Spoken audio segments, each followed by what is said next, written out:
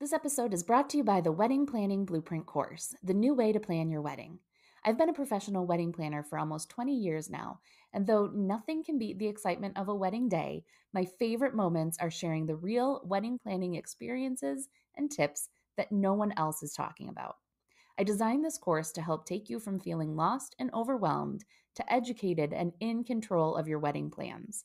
The course includes 24 lessons that are structured to help you first create your wedding planning foundation and then build upon it in an intentional way so that you don't make one of the most common and expensive mistakes, planning your wedding backwards. The newest feature in the course, Wedding Chat GPT, allows you to ask your wedding planning questions and get professional answers 24/7. The answers are pulled from the course content, which makes the responses reliable and actionable. This will be a true game changer, saving you time and money while you plan your big day. To see a full list of what's included in the course, head to planningcollective.com/WPB course. Working with a wedding planner would literally cost you thousands, but now you can have the expert advice and tips for under $150.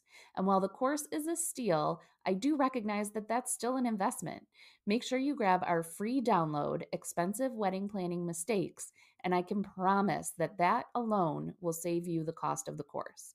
You can find our free guides at planningcollective.com, and I look forward to helping you plan your wedding. Hi, I'm Kate McClellan, pro wedding planner with over 16 years of experience helping more than 400 couples down the aisle. I started Planning Collective to help all couples get through the overwhelm of wedding planning by sharing my actionable tips and tools that I've used over the years working with my clients. We'll focus on getting rid of what I like to call FOWO, the fear of wedding oversight. This is an unfortunate condition that almost every couple will suffer from at some point. Let's get you back to enjoying the planning process. Here we go. Hey guys, Kate here. Welcome back to another episode of the Wedding Planning Collective podcast. I'm super excited for today's episode because I get to talk about one of my favorite things, FatMax, and I can't wait to share with you the unexpected use for one of our most commonly used items. For those of you who haven't had the opportunity to meet FatMax, he's the Stanley toolkit that we use as an emergency kit on wedding days. He's about the size of a big suitcase with lots of compartments and space for all of our smaller containers.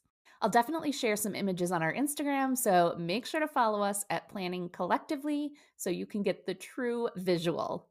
Today, I want to talk about what items we always have on us in FatMax, as well as what you'll want to make sure you have on your wedding day, just in case.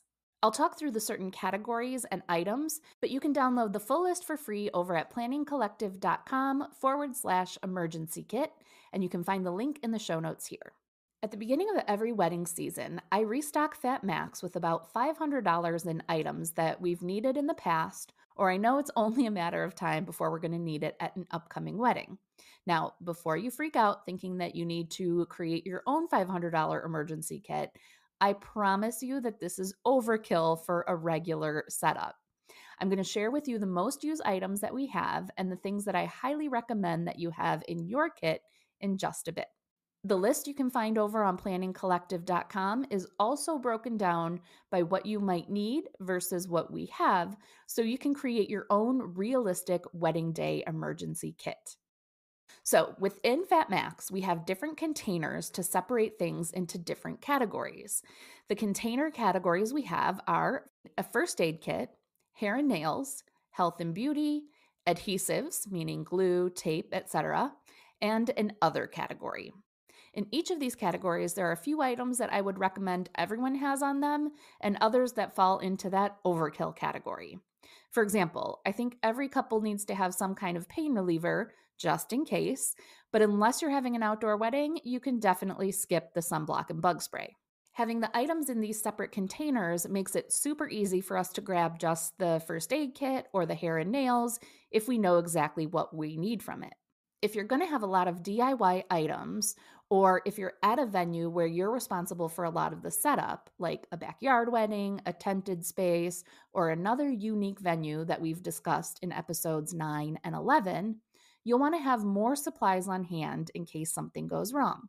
In episode 62, I discussed going through a visualization exercise before your wedding, and I want you to do the same thing with your decor items so you can anticipate those extra items you might want to pack up with you for the day or weekend.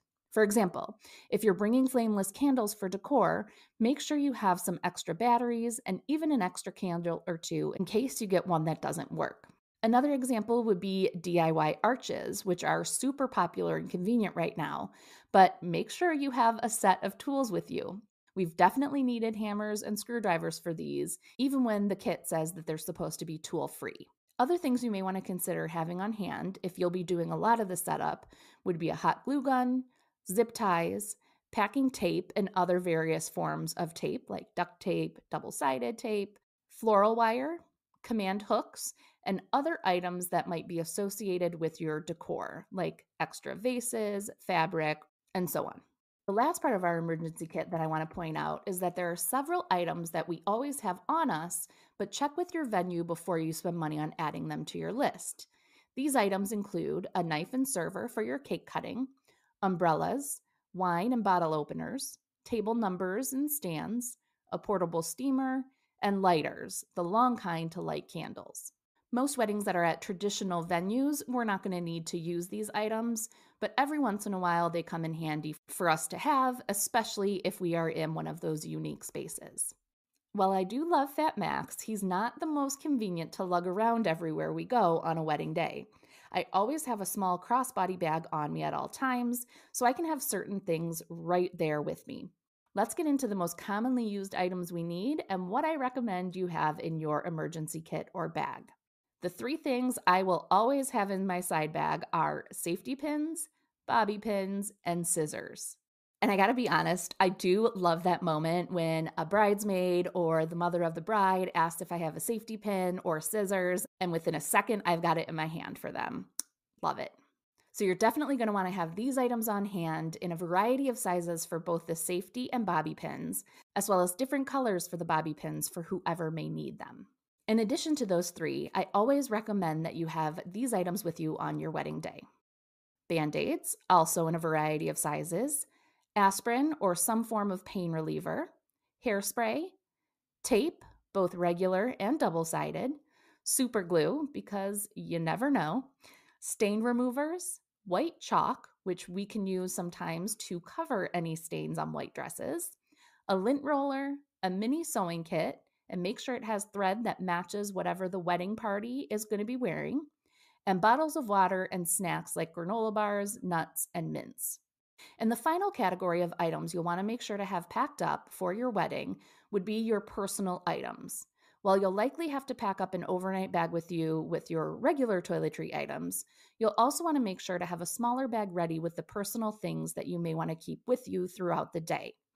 This would include any medications, especially if you have a sensitivity to certain painkillers, allergy meds, or if you take prescriptions. Make sure to have what you need in your personal kit. Makeup in your shades for touch-ups, primarily foundation or a powder and a lipstick or gloss. Deodorant, toothpaste, and some Tums. Before we wrap up, I promise to tell you what a surprising use for one of the most common items we use is, and that is safety pins. And I will say probably 50% of our weddings, we are using safety pins to help save a dress bustle. So the bustles usually look beautiful until the dance floor starts going. And then it is inevitable that guests are going to get a little bit too close, or maybe somebody steps on the train or pops the bustle a little bit.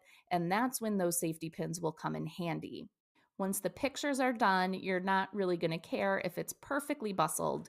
So make sure that you have some larger safety pins on hand in case you do need to use them to fix your bustle. And again, don't stress out if that does happen because it is super common. It just means that you're having an amazing time at your wedding. I hope this was useful for you as you put your emergency kit together for your wedding day. Make sure to grab the full list. You can download it again for free over at planningcollective.com/emergency kit. And if you found this podcast episode helpful, please take a quick second to rate and review on the platform you listen on. It would mean the world to me, and it will help other couples find the wedding planning tips they need. Thank you so much, and I will see you in the next episode.